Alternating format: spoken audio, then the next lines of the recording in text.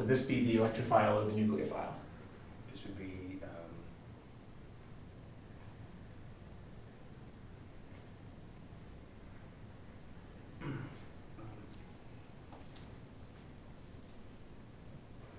this is going to be the electrophile.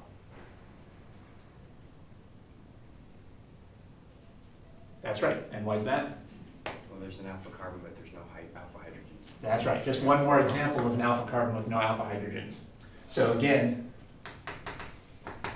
it'll have to be electrophilic. So all of these are good examples of good molecules to use in a crossed aldol condensation because they can't be nucleophiles. So you know they're going to be electrophiles. Let's go ahead and give a name to this. Let's figure out the IUPAC name for that compound. Take your time and try to work out that IUPAC name on paper.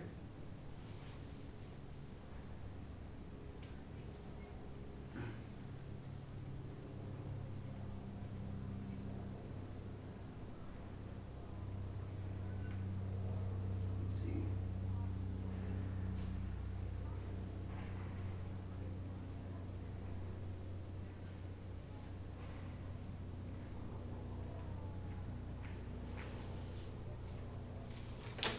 Two-methyl propanol? I always forget. Do you count the carbon? I'm having a blank. Do you count the carbon? We do. Okay. Now it's good that you wrote this out in more detail. And it looks like you also numbered the parent chain, which is good. And you're right, we always have to remind ourselves that the carbonyl carbon definitely is part of the parent chain. So it's 2,2,2-dimethyl propanol.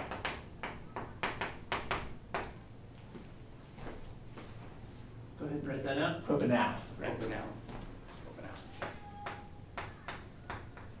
To distinguish it from an alcohol. Good. So originally, I think you were only naming one of the substituents, but then you caught yourself. There's two different methyl substituents, so we have to use two locators and the prefix dot. Good. So that's just a little nomenclature review. And you were right. Once again, this could not be the enolate because it doesn't have any alpha hydrogens. So none of these could be the nucleophile. So what would we use as a nucleophile? Well, usually we would use some type of ketone. Usually we use some type of ketone as the nucleophile.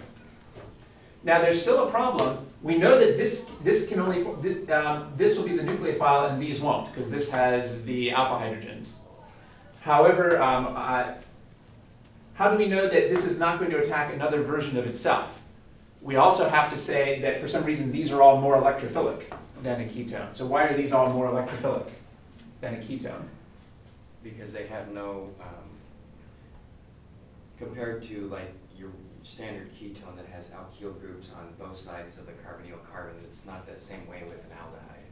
Right. And so you don't have the electron density donating that you do of an alkyl group on an aldehyde. Yeah. And so it makes the carbonyl carbon of the aldehyde more delta positive. When it's an aldehyde or when it's a ketone. When it's an aldehyde. That's right. The whole reason this is an electrophile in the first place is the delta positive. But these electron donating carbon chains ameliorate that delta positive. Whereas an aldehyde has only one or no carbon chains, so it has a bigger delta positive. So not only do we know that this is the only thing that could possibly be the nucleophile, we know that we don't need to worry about another ketone acting like the electrophile because it's going to get beat as an electrophile by these aldehydes. So we talked about last time, a good way to do a crossed aldol condensation is for your electrophile, you want to use, say, a aldehyde with no alpha hydrogens. Then you know that'll be the electrophile. And then you probably want to use a ketone as the nucleophile that does have alpha hydrogens.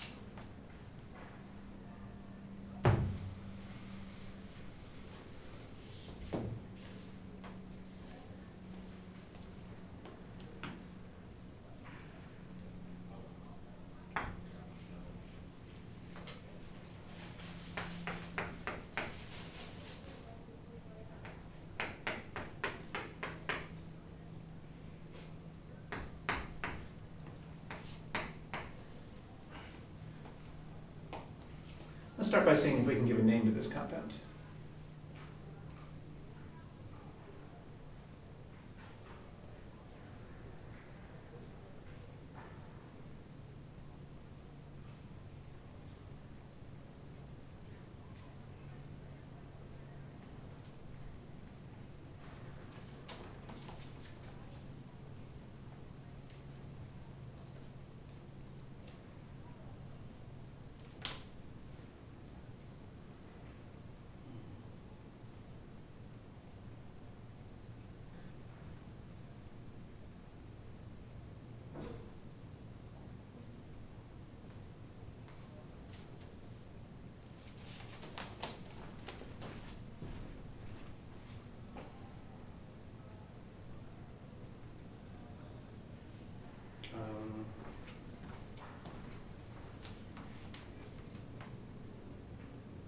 I can't remember. Okay, we can go through that together. By the way, did you ever have a chance to watch the videos on naming aldehydes and ketones? Yeah, that's one you sent me.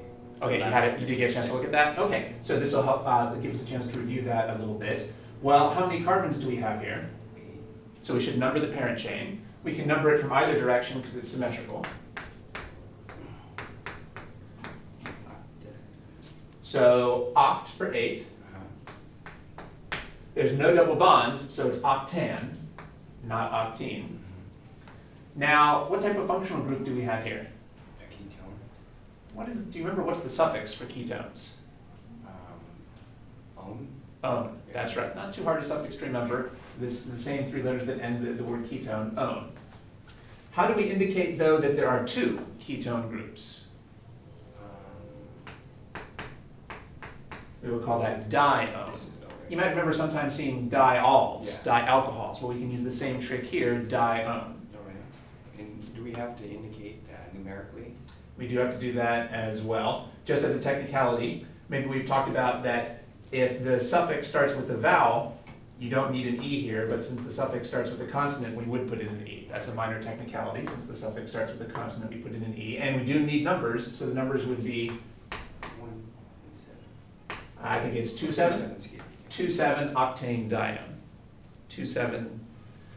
Although, actually, I noticed that they wrote it 2 different ways. They have 2,7 octane dione and also 2,7 octa dione. So I guess both of these would be acceptable. This is another trick you can use if the suffix starts with a consonant. Instead of adding an E, you can just drop the NE. Both of those make it easier to pronounce the word. So I guess either of these would be fine.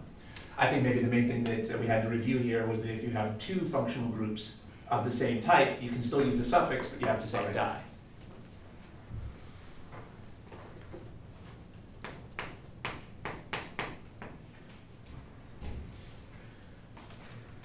Let's try to go through the mechanism here. Let's go through the mechanism for what would happen here.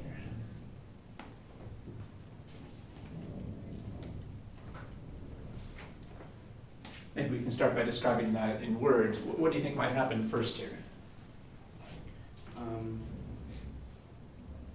There's going to be a deprotonation of an alpha carbon. Okay, good. So let's see if we can show that.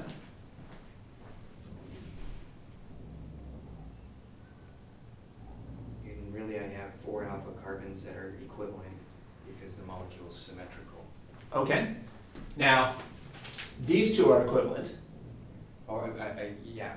These 2 are equivalent, Yeah. but these are not equivalent. So let's just start by deprotonating one of these internal alpha carbons, and we'll see how that goes. Let's start by deprotonating an internal alpha carbon.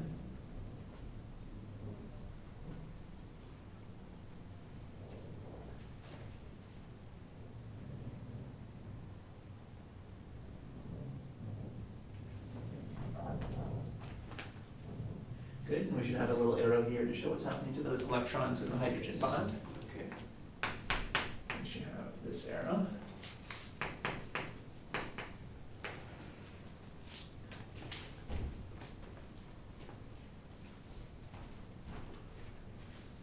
Okay, that's fine.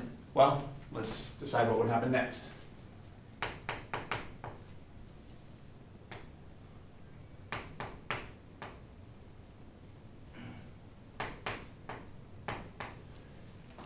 Incidentally, what is it that allowed us to deprotonate this carbon? We can't usually deprotonate carbons. The resonance form that can be. There's another resonance structure where the negative charge is on this oxygen. We've chosen to draw the resonance structure where the negative charge is on the carbon, but we could have drawn the resonance structure where the charge was on the oxygen. So a lot of instructors would actually show this step like this, so that then they could show this resonance structure. But I think that it's better to put the negative charge on the alpha carbon because that shows what the reactivity is going